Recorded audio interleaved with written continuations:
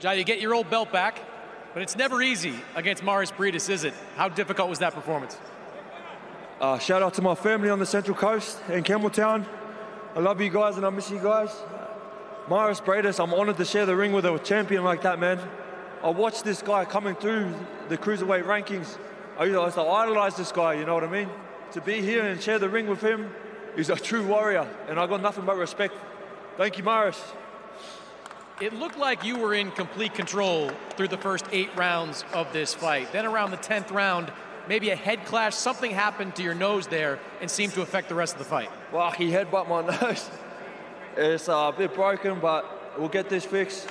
We'll line the next fight up, and we'll be back soon. Was that headbutt what shook you up in that 10th round, or did he land something during those exchanges as well? He got me with a good shot. You know, he got me with a few good shots. He's a tough dude, bro. You know, keeps coming forward. He wanted it, you know, I could hear him.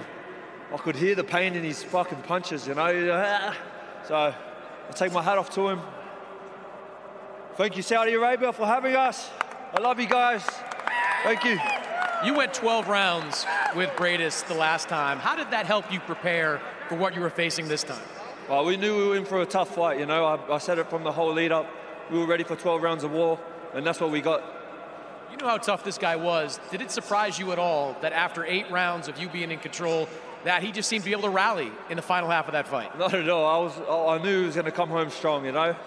After he headbutted my nose, it sort of rocked me a bit, but we stayed smart. We just kept boxing and we won the fight, so that's all that matters. You broke his nose, it seemed like, early in that fight. What kind of shots were you looking for? Man, you know, I broke his nose, he broke mine. We just kept punching on, so, you know, shout out to him. You got that belt back, and certainly you're looking at the rest of the Cruiserweight division. What do you want to do next? I want the WBO next. I want the winner of Opetaia and Billam-Smith. And then after that, we're going to collect the rest of the belts. You know, a fight like this, how much do you take away? How much do you learn from going 24 rounds with Mairis Briedis? A lot, you know. We're getting the rounds in the bank. There's 12 tough rounds under the belt, you know what I mean? We take a lot from this fight. To be honest, I'm not that happy with my performance. I know I can do a lot better. But we go back to the drawing board, we work on a few things, and we learn and we progress. We get better. Congratulations, Jai. Thank you very much.